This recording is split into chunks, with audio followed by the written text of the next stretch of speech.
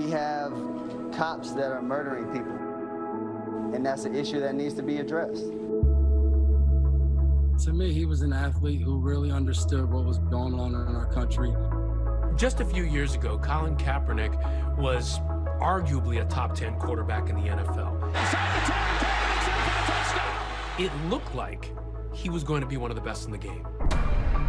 On the biggest stage in sports, with millions of eyes watching, that iconic image, a lone player protesting during the national anthem. The first thing I thought was, this is going to be a big deal.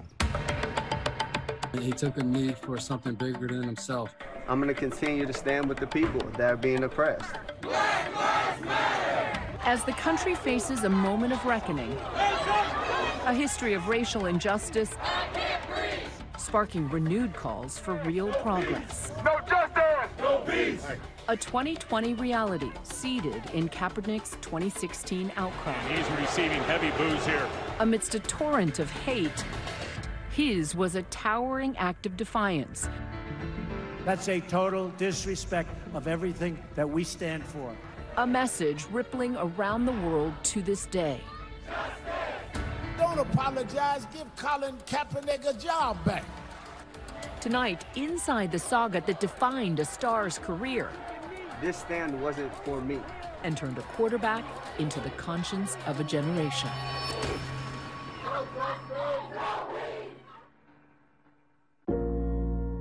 Colin Kaepernick was born in Milwaukee to a white mother and a black father. His mother was only 19 at the time. She put him up for adoption. He was adopted by a white couple. They ended up moving out to California, and around that time he realized he looked different from other people. But the thing with Colin Kaepernick in California was, in sports, in playing sports, he really found himself. He's a terrific athlete. In high school, he wanted to play football. And Nevada Reno offers him a scholarship. Kaepernick, touchdown, Wolfpack! We knew he was going to be a coveted draft pick, and he was. Drafted in the second round by the San Francisco 49ers, and all of a sudden, the 2012 season, Kaepernick is taking the 49ers all the way to the Super Bowl. Wow, did he get there in a hurry? He's clearly one of the future stars of the league, but he's still a black man in America. And he's keenly aware of the fact that despite all of his successes, that he's looked at differently in this country. And then he sees the death of Alton Sterling and Eric Garner, Freddie Gray. It was that moment that the light bulb went off for him, and he wanted to make some sort of statement about what was going on in the world. And he decided that he would sit during the national anthem as a form of protest. And that was a big surprise. He immediately said it was because of police brutality and because of his concern about how black men were being treated. And then the next week, the kneeling. I can't look in the mirror and see other people dying on the street that should have the same opportunities that I've had and say, you know what, I can live with myself, because I can't if I just watch. All of a sudden, it became a point of controversy. I don't think it helps the cause any. You have to stand up there with your team and understand that it's this game and what's going on around the country is bigger than just you. You're concerned that it can be seen as a blanket indictment against law enforcement in general?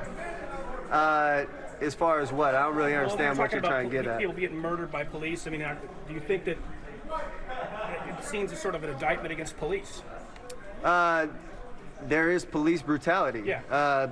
People of color have been targeted by police. His message was hijacked, and it became about everything except what he was protesting. And he's receiving heavy boos here. Colin made it very clear from the beginning that his protest was not about the military, it was not about the flag, it was not about the anthem, it was not about anything except racial inequality and police brutality against people of color.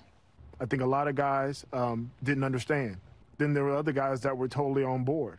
One person who decidedly was not on board was Republican presidential nominee Donald Trump. He said this on a radio show. I think it's a terrible thing. Maybe you should find a country that works better for him. Let him try. It won't happen. And by this time, it seemed like everything was seemingly adding fuel to the fire of these protests. Like, for example, President Obama was asked about Kaepernick's kneeling during the G20 summit. He's exercising his constitutional right to make a statement. I think there's a long history of sports figures doing so. You think about Jesse Owens back when he was running in the Olympics, protesting Adolf Hitler and what was happening in Germany. And then you move on to the 60s, an explosive time.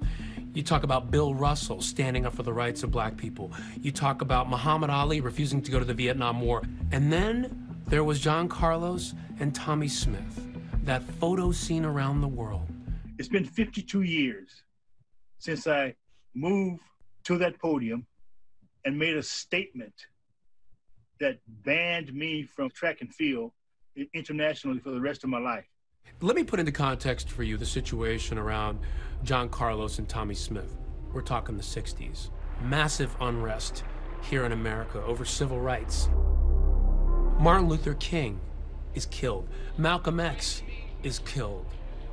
This was a moment where the whole world was watching the Olympics almost as a diversion to the crises that were going on here in America. And Tommy Smith and John Carlos raising their fists on that podium rocked the world. They stood for something they believed in, knowing that there would be blowback across this country. The job I had before I left, I lost. So I sacrificed what I had to make known to those who are watching the need to provide a better system to live in. 50 years later, Colin Kaepernick in many ways made that same sacrifice. So after the 2016 season, Colin had an option year on his contract, and the 49ers had made the decision that they were going to move in another direction at the quarterback position. So Colin asked for his release, and he did not find another taker. Do you believe Colin Kaepernick was blacklisted by the NFL? No question. Without a doubt. Owners are concerned about one thing, and that's the bottom line. As a black athlete, you have a very limited voice. Your voice is to sell products. And when you have angry fans and you have skittish sponsors and the ratings have dropped, they're going to take note of that. You've got a league that's 70% black, and over the years, many black players have said, we want to be outspoken on different issues concerning what's happening in our society. But the NFL typically, until recent years, has said, we're not about that. And then here comes Colin Kaepernick, and just with one simple gesture, he turns that all on its head. You forget that the game is just a small part of our life, and the key word is game. But the true reality of it all is that we're all human beings at the end of the day. Colin Kaepernick's protests were focused on police brutality and racial injustice. How much money you make, how much fame you have, doesn't shield you from that. And that was the case with Michael Bennett back in 2017. The arrest taking place down on the ground. The first thing people think of when they think about African Americans most of the time is them being criminals or them being thugs. Michael Bennett's in Vegas for a boxing match, and police are responding to an active shooter call. So they go to the casino where Bennett is. They mistakenly think he's somehow involved. They end up tackling him, pinning him to the ground, and handcuffing him. You're on the ground. What's going through your mind? If I make one wrong move, I'll never see my kids again. I'll never see my wife again. You start to question your livelihood. You start to question your humanity. You start to question if you're going to even exist anymore. Some of the voices had died down around the protest movement against police brutality, and this video sort of put the discussion back on the table. It brought back this idea that Kaepernick was talking about. See what happens to black people in America every single day? Colin stopped talking publicly once he was no longer on a roster. And so these players were conflicted about what do we do? So you had some who continued on with kneeling, not only in support of Colin, but in support of human rights. I got a daughter. She's gonna have to live in this world. As a whole and as a team, we came together and felt like it was the right thing. Did you ever worry that by taking that stand that you might get cut? I wasn't really scared of losing my job because at the end of the day, I was able to look my family in the eye and tell them that I stood on my principles. The moment where an ember, a tiny little smoking ember, is literally ignited into a forest fire is the day that Donald Trump goes to Alabama. Wouldn't you love to see one of these NFL owners, when somebody disrespects our flag, to say, get that off the field right now, out, he's fired. To tell somebody to put a muzzle on us and shut us up, right? Because to him, in his mind, that we're animals, right? guys were torn up. I mean, grown men were crying because he's our president. He represents all of us. And for him to say and call one of us an SOB, and really he's talking to all of us when he said that. And that's when you saw the mass kneeling, the mass protest. When we took the field, we were on a knee and guys were praying, guys were locked in, holding arms. And I think we just stuck together. And that was a part for me that was very uplifting. At that point, the kneeling controversy was the #1 story in the country because the president had made it that. The NFL decided to pass a ruling that basically banned kneeling.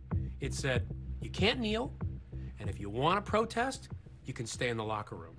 We want people to be respectful to the national anthem. They never enforced it, which was interesting because what was the point of doing it then? Was it simply to try and placate the president? We hadn't heard Colin Kaepernick's name for a while. Until now, the killing of George Floyd. Up next, thousands across the country kneel in the middle of American streets. I will never agree with anybody disrespecting the flag. You are part of the problem. How the death of George Floyd sparked new debate inside the NFL and may change the game forever. Hi everyone, George Stephanopoulos here. Thanks for checking out the ABC News YouTube channel. If you'd like to get more videos, show highlights, and watch live event coverage, click on the right over here to subscribe to our channel, and don't forget to download the ABC News app for breaking news alerts. Thanks for watching.